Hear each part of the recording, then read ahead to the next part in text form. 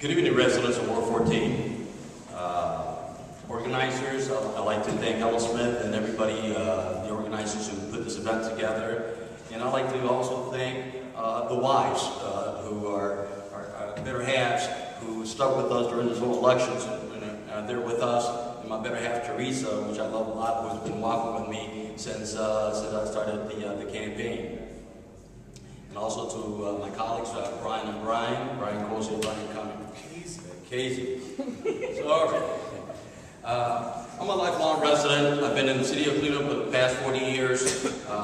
Know the area, got my roots established in the sector, in the Ward 14 area.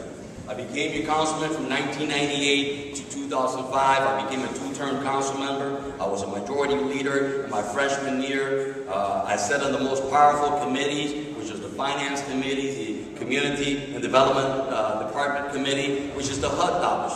And why I'm saying this? Because I had that experience where those are the two most powerful committees that bring the dollars into our community.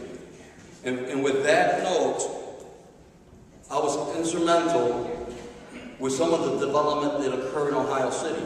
But I can't take that credit by myself, because I know there was something that was developed through years. In Ohio City, you had Mary Rose Hobart, my predecessor, Helen Smith, who had a vision for that area. When I became the councilman, they passed that baton to me and said, Nelson, this is what we want to continue doing in Ohio City, and we continue doing that development in Ohio City. The West Side Market was instrumental also. Back then, my wife wanted to charge parking at the West Side Market. I was a member of council who stood strongly and rejected a fee to be charged to park at the West Side Market, because that West Side Market is the jewel of our area. I saved the West 25th Street Bank. McDonald's made investments. We saved the corner buildings on Clark and West 25th Street. And we were doing a lot of development for housing through the Clark metro area, through the Tremont area, and also to other sections.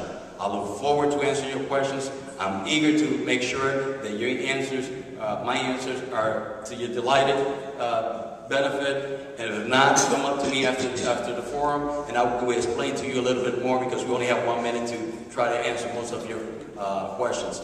Again, Nelson Cintron, I'm here for you. I'm here to represent and ready to roll my sleeves and represent this world once again, and make sure that City Hall understands that the people needs to come first. Keynote, the Carnegie South Branch Library. I will fight to the end to make sure it opens up again. Thank you.